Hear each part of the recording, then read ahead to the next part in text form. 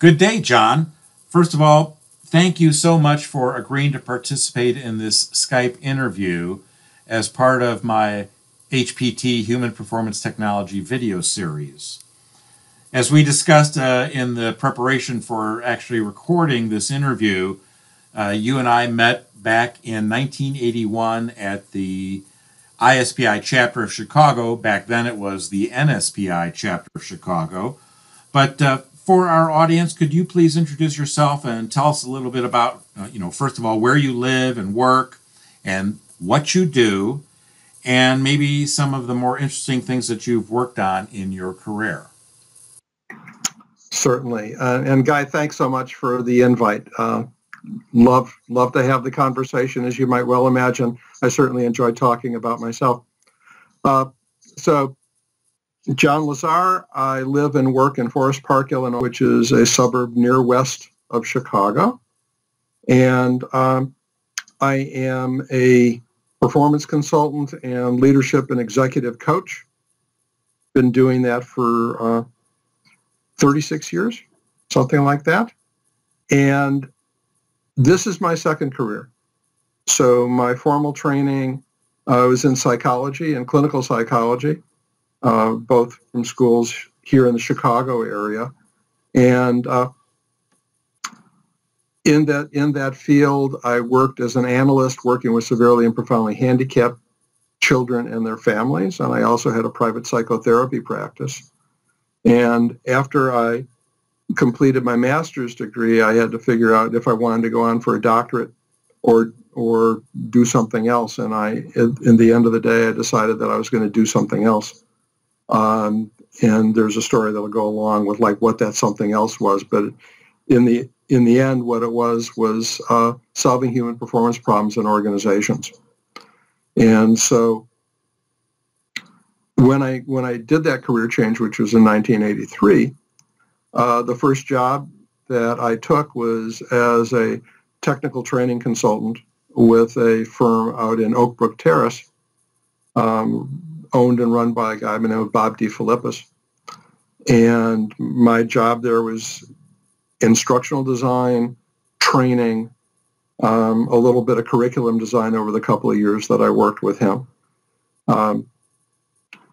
In 86, I received 3 different job offers from AT&T to work for them, and went to work for them in Lisle, Illinois, as a performance consultant.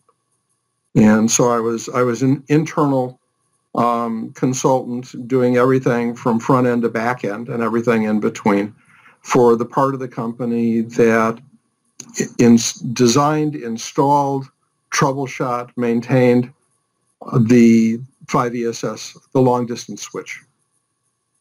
And I worked there from 86 to the end of 93, took a leave of absence with no intention of going back, and started work a week later for Judy Hale as a consultant for her and her business, Hale Associates in Westchester, and did that for about 14 or 15 months, and then started my own company, John B. Lazar and Associates. So I've had my own company now for 24 years.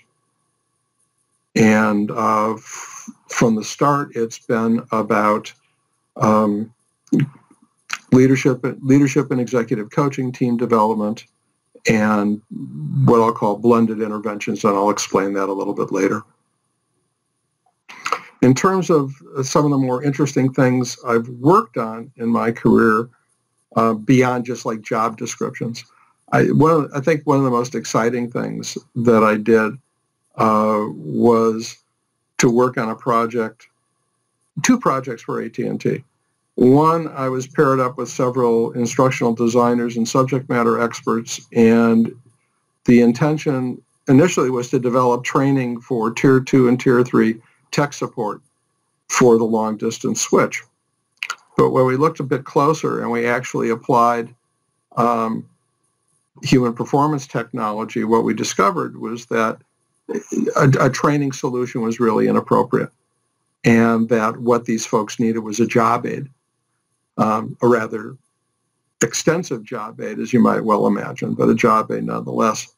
And so my colleague, Pat McCann, and I spent more than a year working with numerous subject matter experts throughout AT&T to gather data and make sense and map out exactly what this job aid was going to be. And in the end, we had a job aid. This was in paper form rather than in computerized form. It would have been beautiful that way, but in paper form.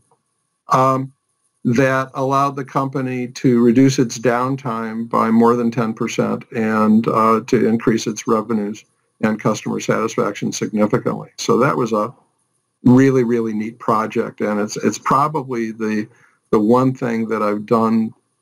It's one of the things that I've done that I have the greatest pride in, was in developing that, because we came up with the mapping that even the subject matter experts didn't know was there. We identified disconnects and dead ends and God knows what else. So it was just like very, very neat, great source of professional satisfaction to come up with that. Towards the end of my time at AT&T, I also worked on a special project for the gentleman who was the chief technology officer for AT&T, and it was a presentation about software and software development and what the needs were that was going to be delivered by him to Bob Allen, who at that time was CEO and the executive committee of AT&T. Now, you need to know that software and software expertise that's not my deep area. It's just like, it was like, who, me? But I worked on the project. I worked on the project for close to 9 months and put together a reasonably solid package, delivered it to the gentleman, who was less than completely satisfied and ended up firing me for it. But it was an extraordinary learning experience. You know, sometimes the most powerful learning experiences are not necessarily the ones where we take a victory lap. But it gave me a much, much deeper appreciation for what's involved in doing good development, in doing a much better job up front in terms of the front end and understanding whether or not, in fact, I was the right person rather than simply the designated person to be on the project in the first place.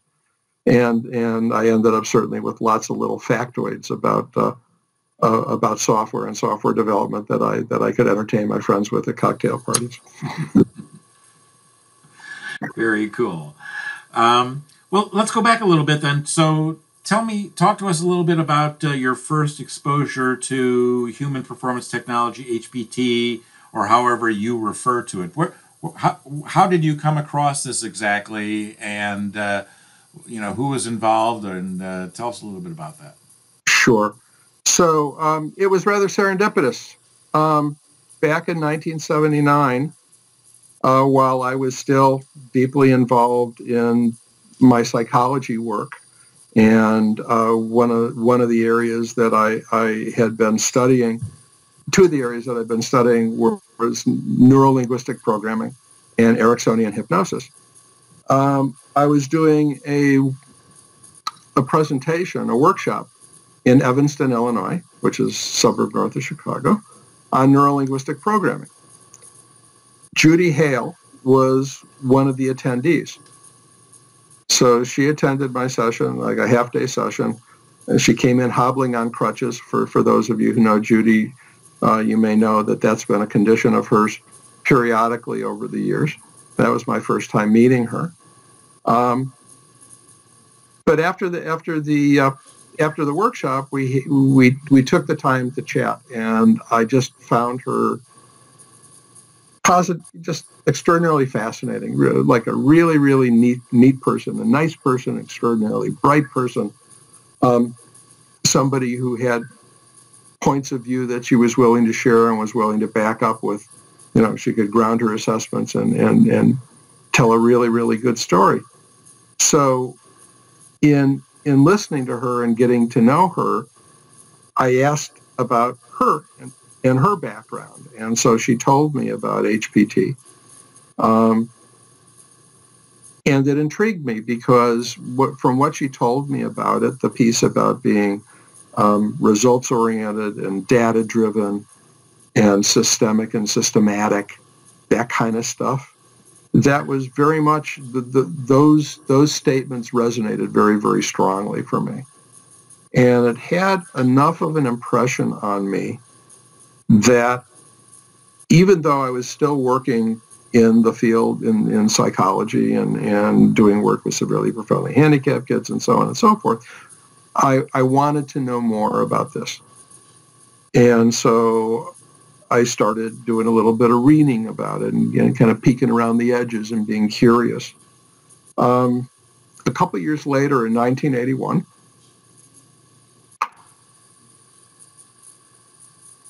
I joined NSPI. I was still working in psychology, but it seemed like the right thing to do. But I wasn't working in the field. And so it made sense to me to what can I do to get my kind of dip a toe in the water? And so there was a workshop that was being offered at National Louis University in Evanston by a gentleman by the name of Ken Silber. And I think it was bigger than instructional design, so it had to do with taking an HPT approach to things. So I signed up for that. And while I was there, one of the people that I met was a woman by the name of Lynn Carney from Oakland. And we kind of hit it off, and the three of us kind of hit it off. And so that was again, a very, very enjoyable experience, an enriching experience because I was learning about things from a perspective that I hadn't known anything about. So it was like brave new world stuff. And I had these neat new people in my life that were both affiliated with this organization that I was a new member of. So I continued to poke around and continued to read and try to do a little bit more and find out a little bit more. In 1983, I actually changed careers. So I'd gotten my degree in earlier in the year. I took 6 months to figure things out, and what I ended up with was what I told you, solving human performance problems in organizations. And because it just seemed to be a place where one had an opportunity to have a larger impact, number one. But number two, the context in which it was occurring, work, which is where I was looking to apply it, seemed to me to be a great place to play. And the reason I say that is because we spend so much of our time there at work. We have so much of ourselves caught up in work from the perspective of our professional identity, from our financial situation, a whole bunch of different areas, that it just made great sense for me to want to be working in this organizational setting and seeing if I could have the kind of impact where I could contribute to what workplaces that work, I think was the way that I thought about it to myself at that point in time. So changed careers in 83.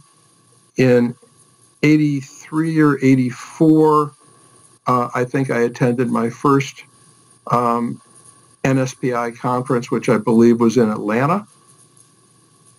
And so that was really, really neat. And I'll tell you a story a little bit later about that. But I met a lot of folks that I'd only heard about or seen their names on the front covers of books that were revered by people in the industry. So that was kind of fun. And I got involved in the local chapter. I volunteered and played a role as somebody who ran student volunteers for conferences 3 years running, which was great fun. For one conference, I was Carol Haig's right-hand person for making the conference happen well in San Francisco, and she's extraordinary. She did great work, continues to do great work, even post-retirement. Mm-hmm. So I had that, and then I even was able, while I was at AT&T in the mid-late 80s, was able to enroll them in financially supporting me in taking a 3-year program called the Ontological Design course on study of what it is to be a human being, because I made the argument successfully to them that it was going to contribute to my being a better consultant and being able to return a larger investment on the work that we did within network systems and for AT&T. So that's a little bit of the beginnings, but it was very, very exciting to me, and I was probably more wide-eyed puppy-like than I would have preferred to be, but that's what it was. Mm-hmm.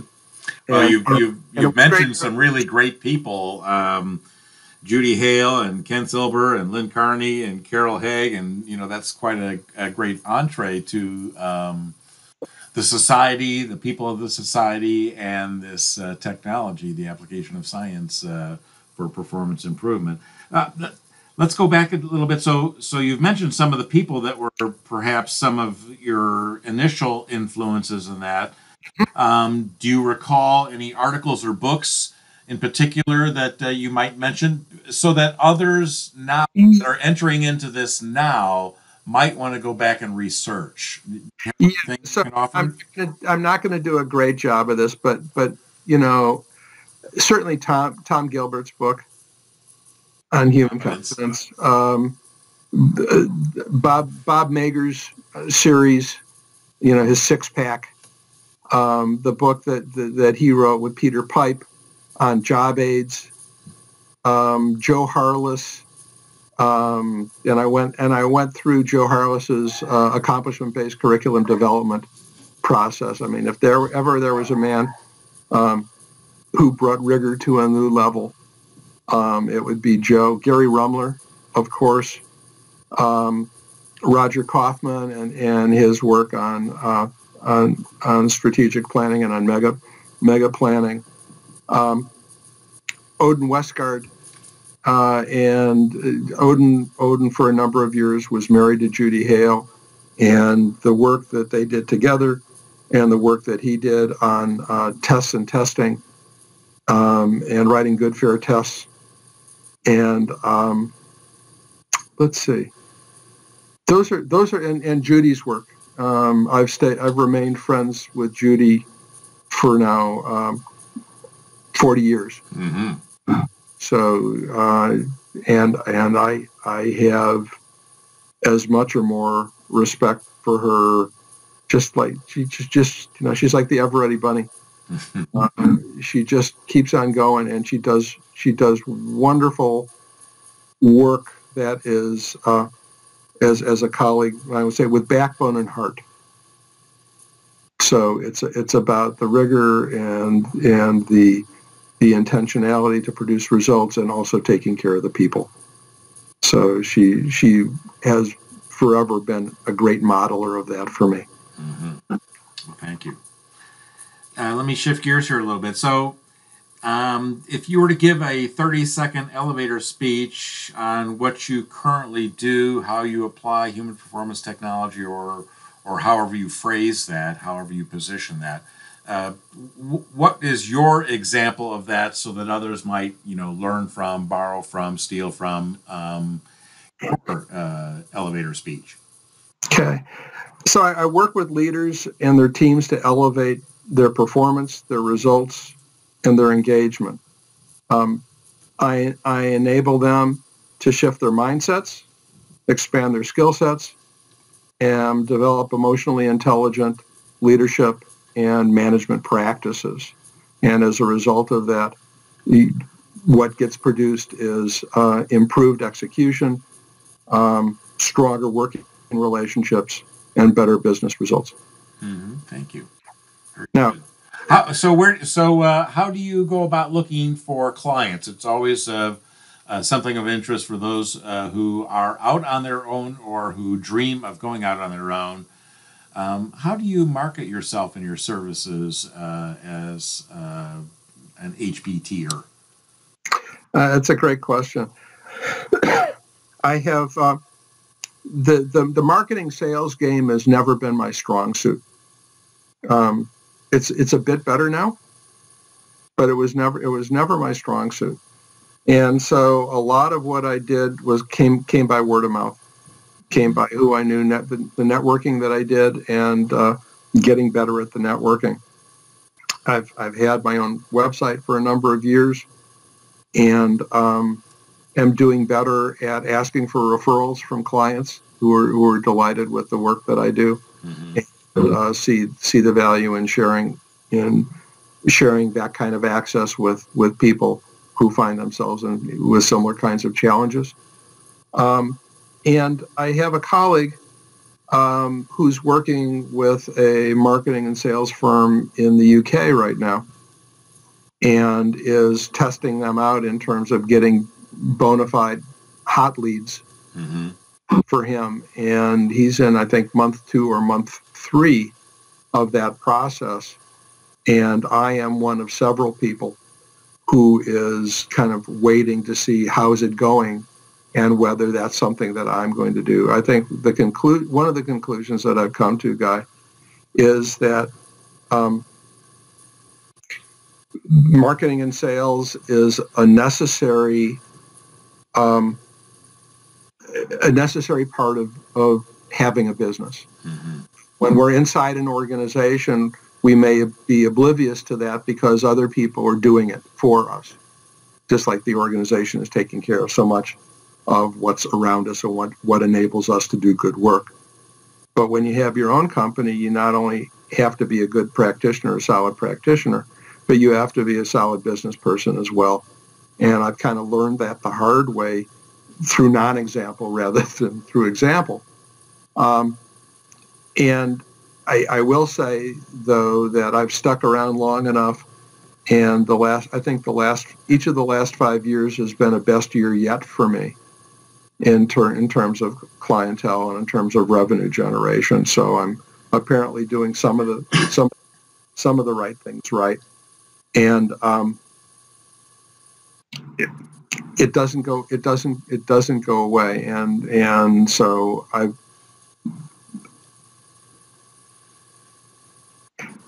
24 years into my business, I'm still kind of a beginner at marketing and sales. But I will say that find out like what you're good, what are you good at? Because that's where the leverage is. Find out the other areas that need to be taken care of, such as marketing and sales, and find ways of taking care of that well. Whether it's partnering with somebody, whether it's running whatever the heck it is. In the coaching work that I do, I've often found in working with solopreneurs and small business folks that they're passionate about what they do professionally, and they haven't put much attention on being a good business person. And in truth, if you're not a good business person, you never have the opportunity to deliver and shine on those areas for which you have passion. So they complement each other. They have to take care of it, and whether or not it may aggravate us that, damn it, I really don't want to do that. It's like take your medicine and get it done, and do it well. You can do it, and if you can do it with grace and ease, that's even better.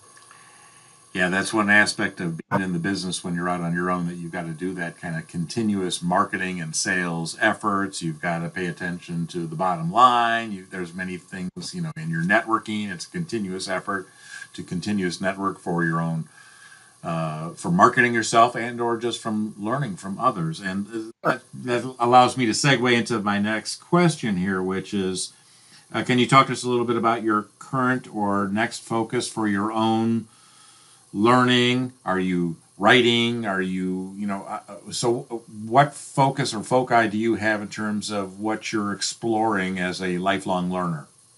Okay.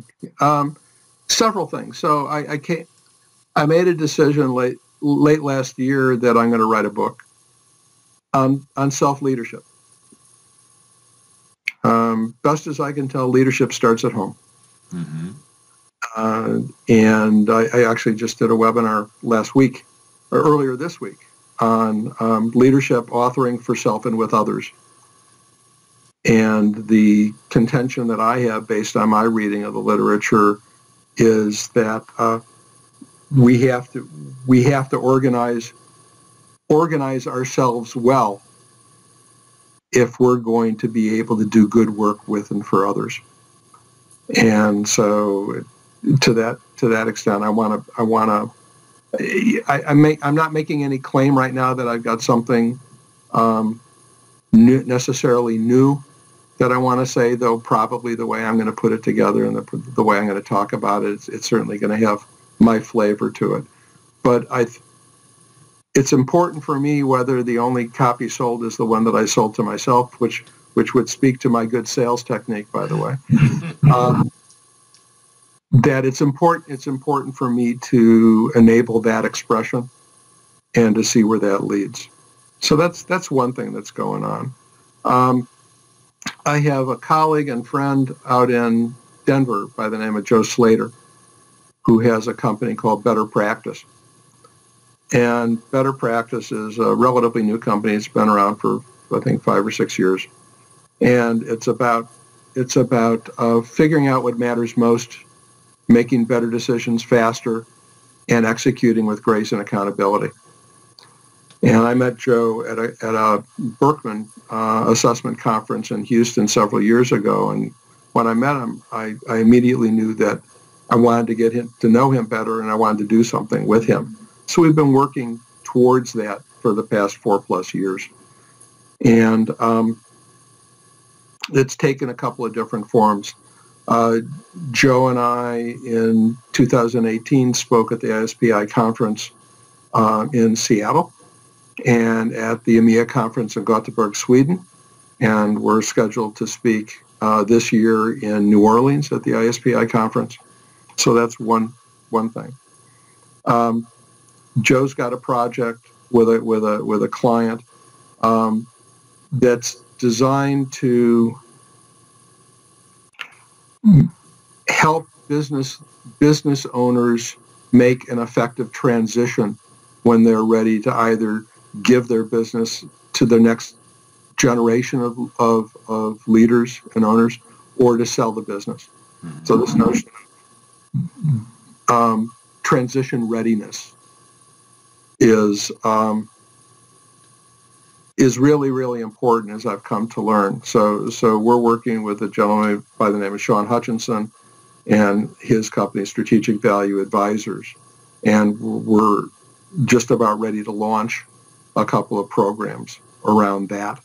And what I didn't realize is that, especially in family-owned businesses, there's a great deal of risk associated with being a family-owned business owner, in large part because I think 75 to 95% of your assets are tied up in the business, and so you don't have a diversified portfolio. And if you're going to get the most out of that, if and when you're ready to transition to what's the next chapter of your life, rather than to die at your desk, then it actually takes something to make that happen and happen well. And what did we say? By the 4th generation, only 12% of 4th generation businesses transition or even around. I mean, so there's a high mortality rate as soon as you move from generation to generation, and it's only slightly less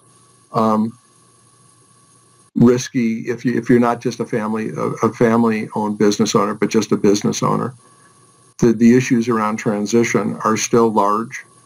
are rather compendious. There's a lot of different aspects that need to be taken into account, and there's a lot of emotional stuff that needs to be dealt with so that you can ultimately do the good work that you need to do in order to transition well, not only for yourself, but for those who are going to be left behind. As it turns out, there's work to be done. There's leadership and leadership development work to be done in this. And so on this project, I'm going to be working with Joe in a kind of integrated way to make this happen in a way that they get things at a more technical level, but then they also get the leading self and leading others practices that they also need in order to accelerate and have things go more smoothly. So there's that going on. I think the final piece is that in a relatively short period of time last fall, I attended 3 different events, one in Turkey, one in Denver, and one in Barcelona, on economic development. And so there was a think tank event in Albuquerque that I attended, and a Disrupt Economic Development conference in Denver, and then Mariano Bernardez had his City Doctors Forum in Barcelona, working with Barcelona Activa, which for the past 30 years has been doing extraordinary work in the neighborhoods of Barcelona. And that in conjunction with some work that I've been doing on the board with an organization called the Association for, it doesn't matter. It doesn't matter, but the point is that there's work to be done around economic development at a municipal level, at a regional level, and in support of individuals and groups within cities. So Mariano's work with Barrio 31 in Buenos Aires, or the work that he did in Colón City, Panama, or the work that we did in the Sonora region of Mexico. All of those are examples of taking HPT and a variety of approaches, and very much that systematic, results-oriented, triple bottom line kind of way of thinking about things, and having the persistence and the patience to work over a number of years with a variety of stakeholders to produce new structures, new commitments, new infrastructure, new businesses, new results that can be sustained over time. It's not just about a momentary blip. It's about what can you sustain. I'm not quite sure exactly how this piece is going to play out, the economic development piece. Again, this is not an area where I have expertise, but it very much is an area where for those who are willing to play, and they can make a difference, and it's a difference that can make a difference. And so it may be that out of the work that we did in Barcelona last fall, there will be work to be done in Barcelona with the government and with Barcelona Activa in 2019 and beyond. Remains to be seen. But I enjoy Mariano, and he's very much of a Renaissance kind of a guy. And so if I can give myself an excuse for playing in the sandbox with him, I'm up for that. Mm-hmm. Thank you for that. Let me switch gears a little bit here to my 6th question, which is regarding HPT terminology. So is there a favorite or questionable HPT kind of term or phrase that you would like to define for us because you feel perhaps maybe it's being misused, or you would like to clarify your perspective on that? Do you have something? I do, but I'm not going to make a claim that HPT has been unclear about something. I'm just going to say that if I look at some of the HPT models, it looks like by the time you run yourself through the process, you arrive at a solution like an intervention, an intervention to then implement and then evaluate. And one of the many things that I learned from Judy was she quoted a piece of doctoral research.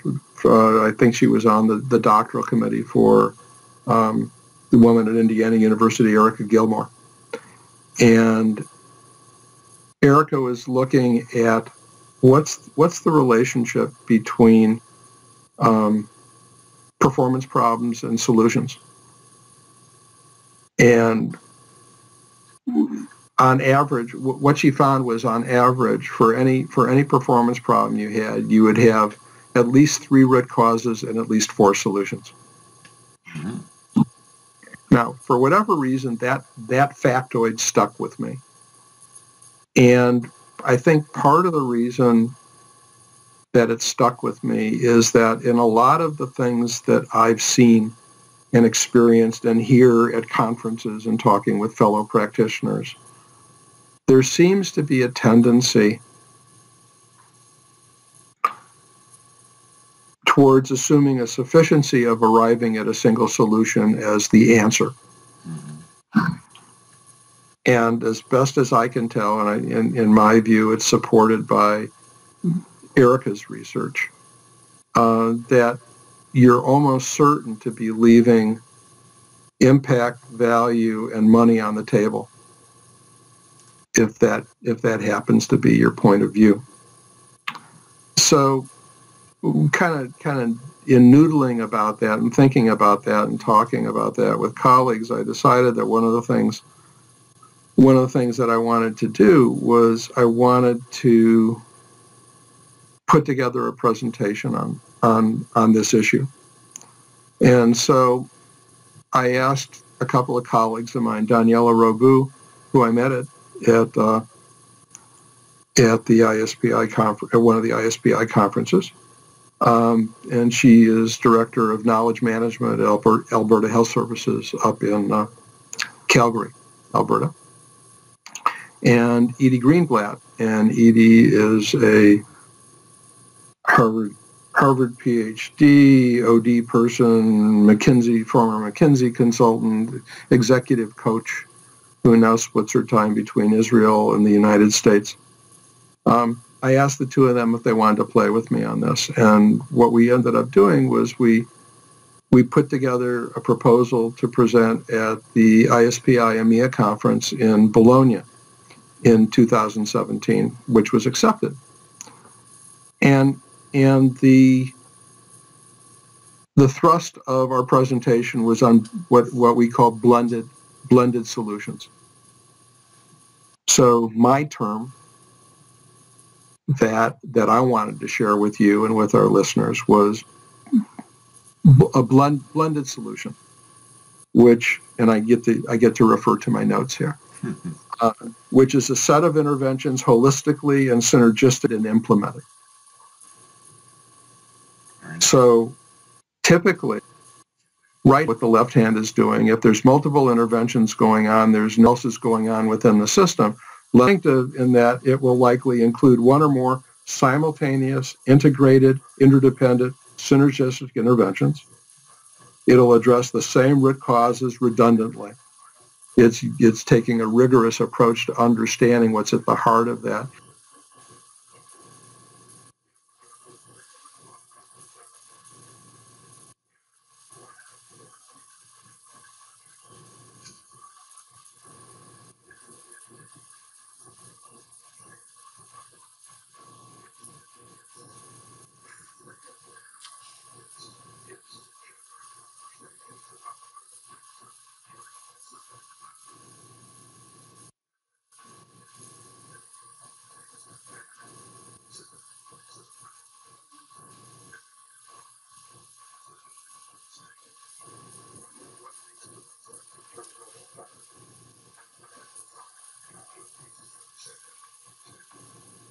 It's for the sake of value, it's engendering conversations about what are the things that are worth trying to do something about. And then it it allows one to take a step back to say, okay, so if we're going to do this and we have buy-in from the decision makers and the stakeholders, what makes the most sense in terms of an effective design that accounts for the pieces that we say that we're looking to implement. So I like that. I consider myself, Guy, most of the work that I do, I would say probably 85-90% of the work that I do is leadership and executive coaching. I consider myself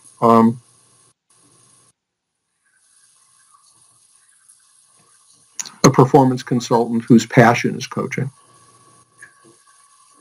But in saying that, I always wear that HPT hat. And one of the implications of that for me is that it means that I need to be intervention agnostic. The data and the analysis of the data is going to suggest what intervention or set of interventions is going to be most appropriate. So I try to bring that mindset into the work that I do, and as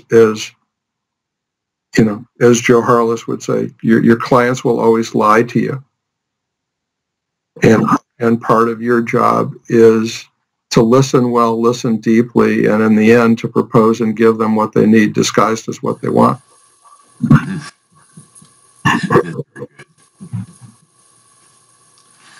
Well, that's excellent. I'm going to ask you to send me what you just said about blended solutions, because I would like to include that in the blog post that I'll do that goes along with the release of this video. I will, if you want. I can send you the deck or a PDF of the deck. Oh, sure, excellent. Thank you. Sure. I can share that then with our audience. Let me segue into the final section of this interview here. As we discussed earlier, I was looking for stories of other people that practice HPT, whether they call it that or not, whether they are members of ISPI or NSPI or not. And we've talked about this, and you're going to, and I want to humanize some of those people, that others that are maybe new to the field or recent to the field have maybe heard about, but they don't know. Yeah. So that what we get is a cold, sterile picture, understanding, view of somebody. And so I'd like to see if we can bring some of them to life. Now, sure. You told me that you had a story to share with us about Odin Westgard, somebody who that you obviously really like and appreciate, and me too. I'm a fan of Odin. Haven't seen him for a long time, but anyway. So yeah. Please tell us a little bit about Odin Westgard. Sure. So as I said, Odin Westgard was married to Judy Hale for a number of years, and it was in that context that I met Odin, because I was friends with Judy, and when I would come over to her house in Oak Park, I met Odin. Mm-hmm. And my story about Odin. There's probably two stories about Odin. One is that we took a golfing trip together, which was an interesting, fun, challenging trip. Just kind of finding the right space, the right space and the right dance to do with each other. We enjoyed each other's company tremendously. We had different styles and different points of view.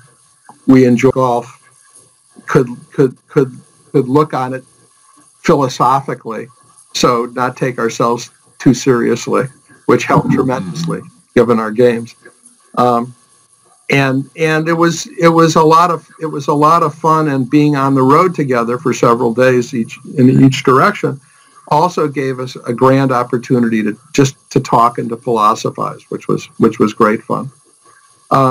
The other Odin story is that when I made decisions in the mid-'80s to start that it was going to be important for me to develop my own voice and have things to say, even as a beginner in the field of HPT. I had a great deal of respect for Judy and Odin, not only for how they thought, but how they wrote. And both of them had books out and were working on other books and things like that.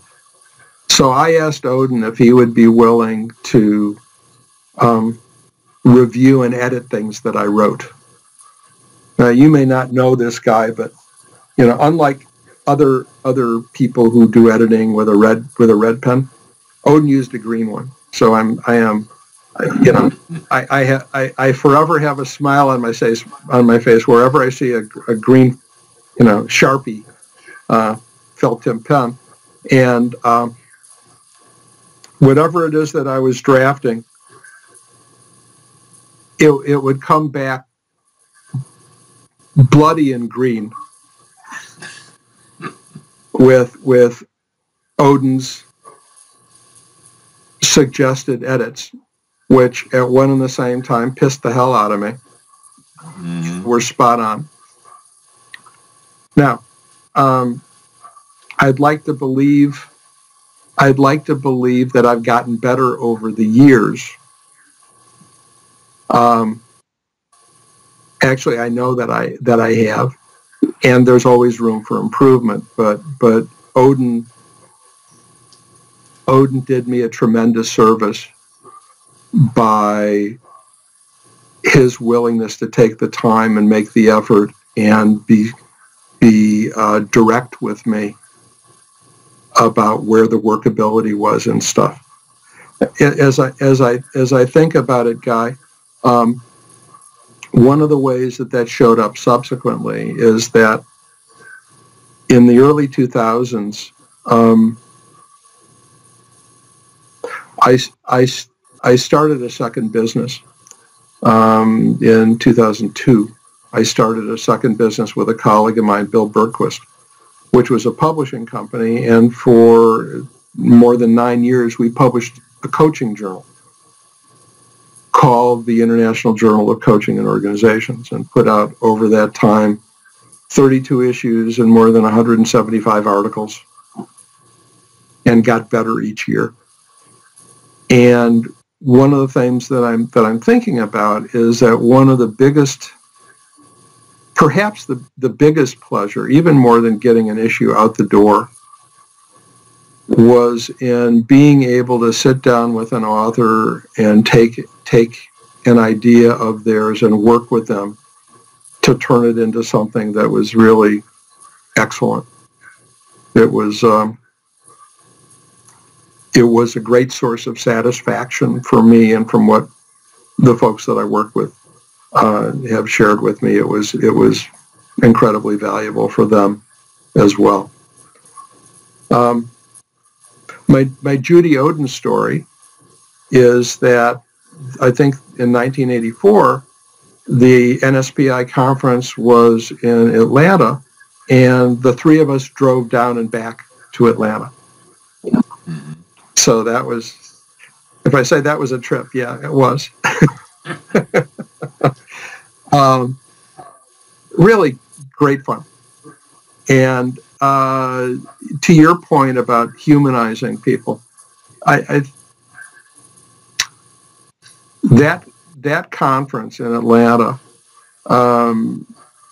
Judy and Odin took special care of me, and one of the ways that they took special care of me was they went out of their way to introduce me to people at the conference.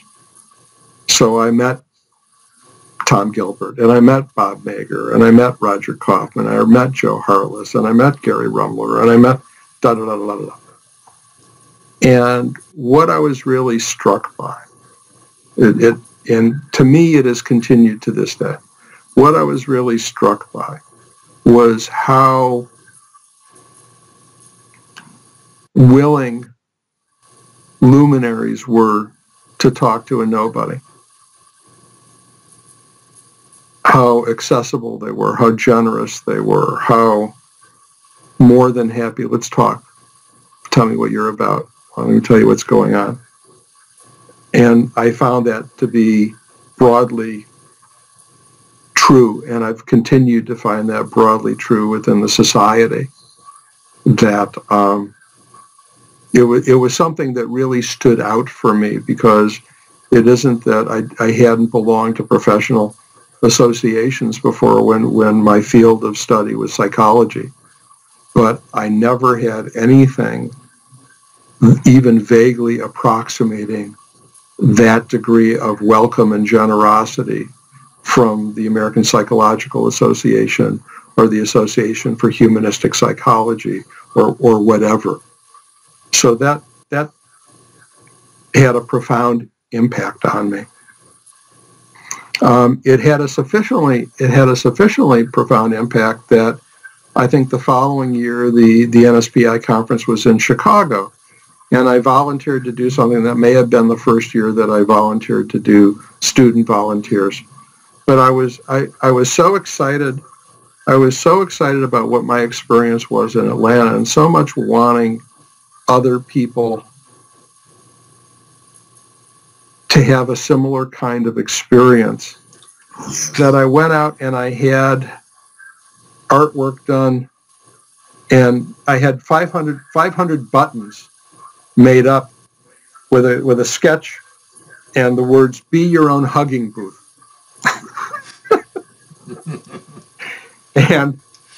and had the greatest fun giving them away and explaining myself.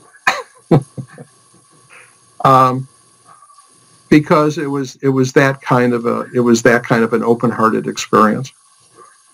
That is so true. I tell people about that I have never experienced that, and I would like to replicate that for others at the local chapter level. And nowadays we can do that online, but that is the tradition of ISPI going back to NSPI, was the willingness to share, the mentoring that others were willing to do to you, regardless if they had just met you or you were just new on the scene. It's better.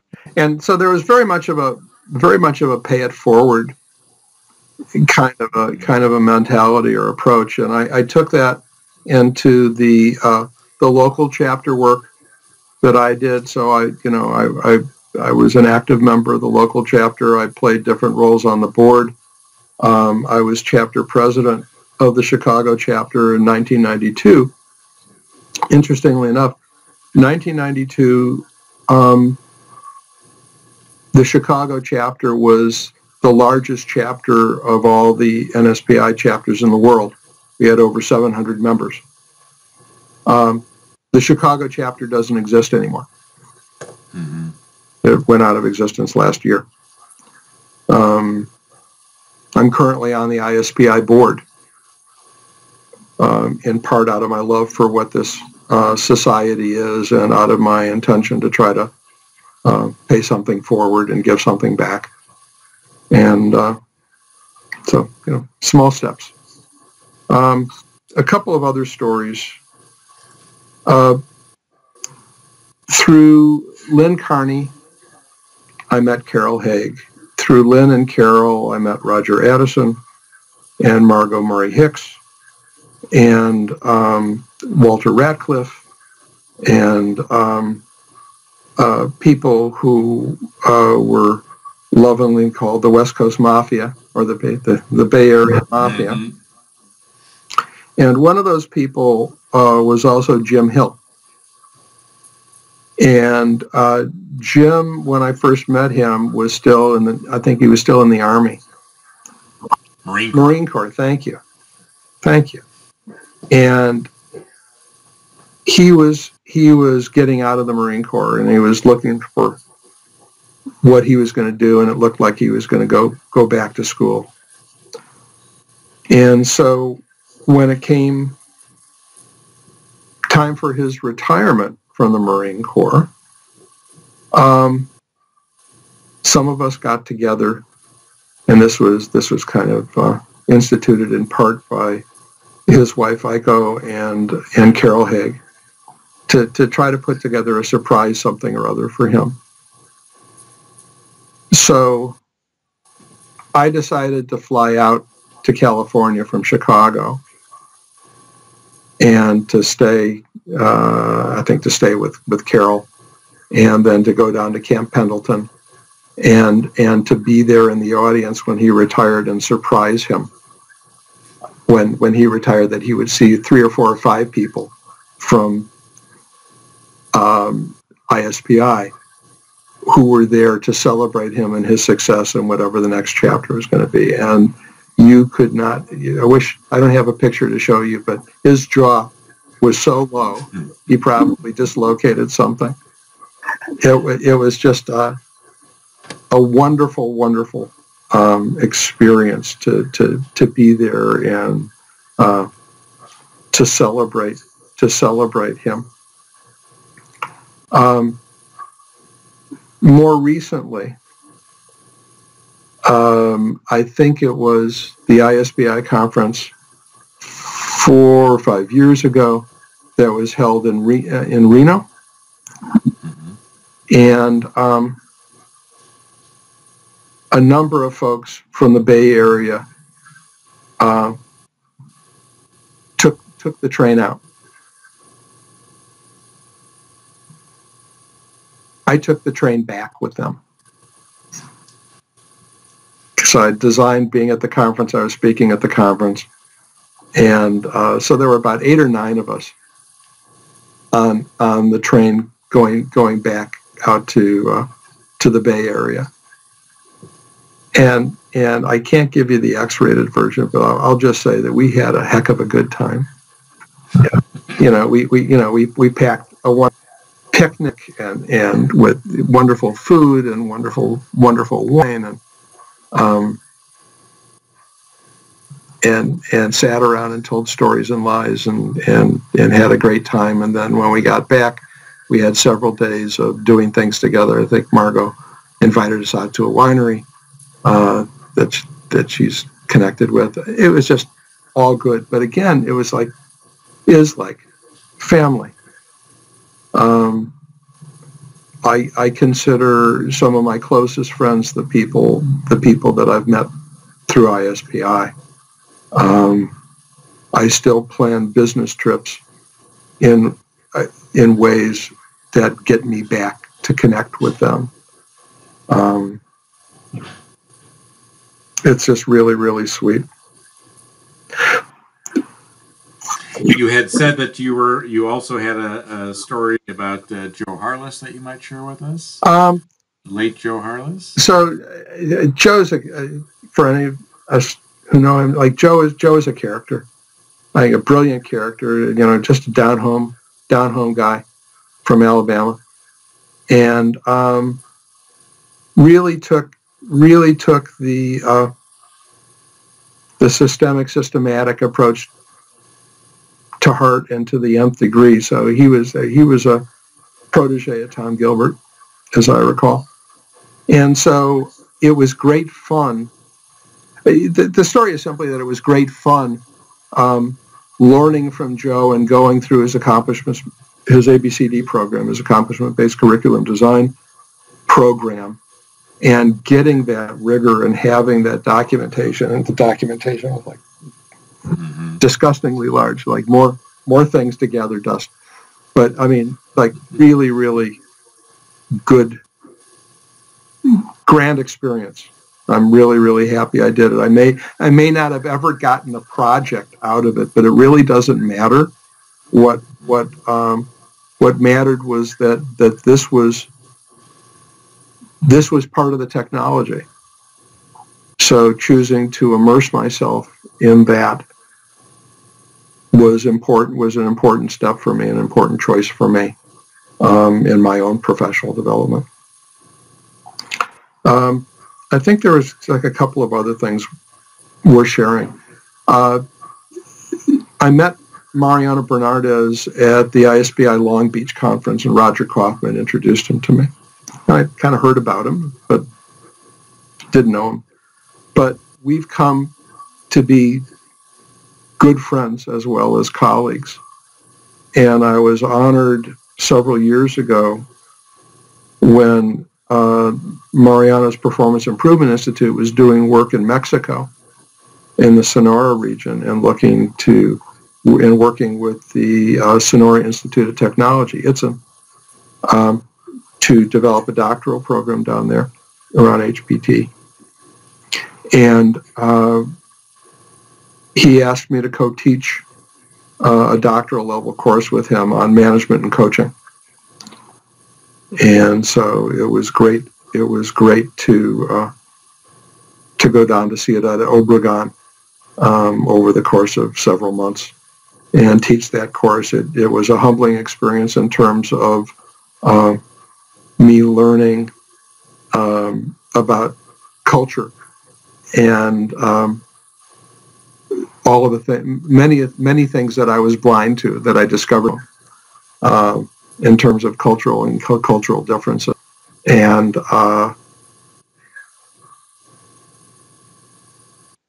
an opportunity to collaborate with a guy who is truly a systems and systemic thinker, a design, and to learn and participate and try to contribute something. So that's been an ongoing relationship that I've really appreciated, and it's borne fruit in terms of being invited to play in the City Doctors Forum in Barcelona and the work that may very well be there to do this year and beyond in Barcelona and perhaps Buenos Aires. Well, we shall see about that. One of the things that I gave myself permission to do 5 years ago, that I knew about for a long time, but hadn't done anything about, was to give myself permission to attend the ISPI EMEA conference. So I'd heard about it. I knew Carol Panza, who was a person who was one of the initiators of it. I had heard good things about it.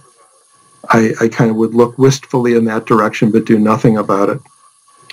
And I was at the ISPI conference in Indianapolis, and I was standing in line to go into a plenary session, and the people behind me were talking about their experience at the ISPI EMEA conference the previous fall in Tbilisi, Georgia, and what an extraordinary experience it was. And I couldn't help it. I was kind of like listening. Mm-hmm. Try not to be too obvious about it, but I couldn't help it. Kind of interrupt and break in and ask questions. And I asked them if they knew where this year's conference was going to be. This is 2014. So this was in April of 2014. And they said, Warsaw. I said, cool. They said, do you know if the deadline for proposals is when that is? And they said, yeah, Sunday.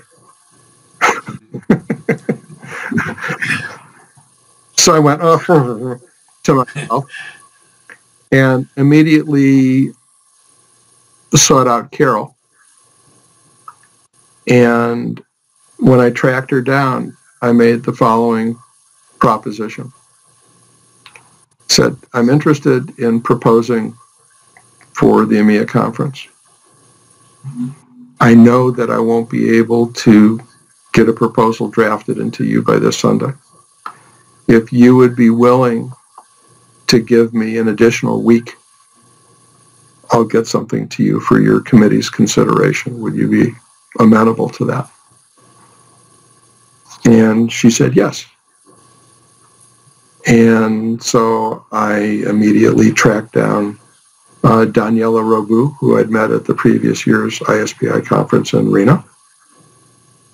And I said, here's the situation. Got 10 days to put together a proposal for something. I would love to do something with you. Would you be up for that? And she said yes. And we put together a proposal, which was accepted. And what we ended up doing was we ended up building, after the conference in Warsaw, going to Bucharest, Romania, which is she's from Romania.